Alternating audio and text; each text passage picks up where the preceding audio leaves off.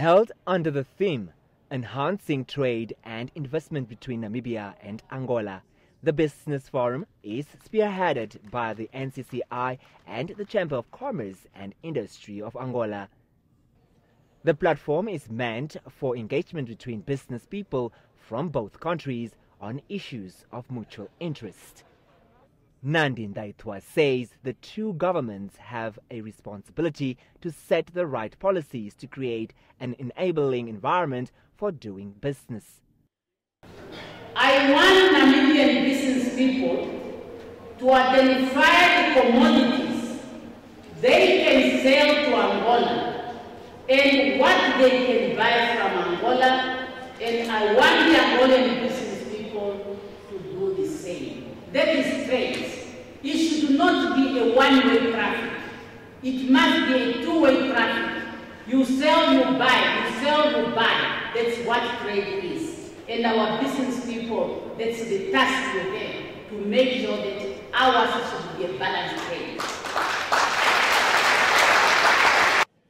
The two governments also need to look at ensuring shared prosperity to allow peace and stability and, by extension, sustainable development.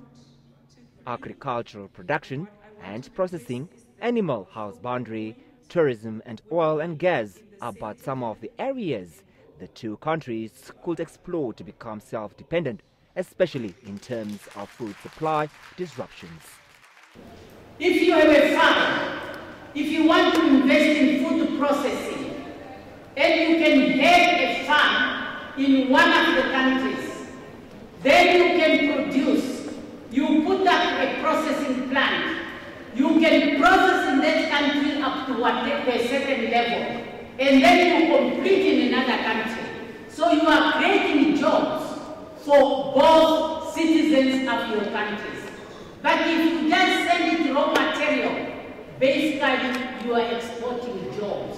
For how long Africa should continue exporting jobs of the African young people who ends up risking their lives in the high seas?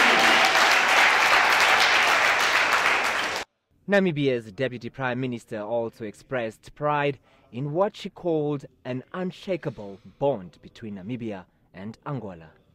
I am underlining the word true independence must be felt. We cannot just be independent but our people are hungry.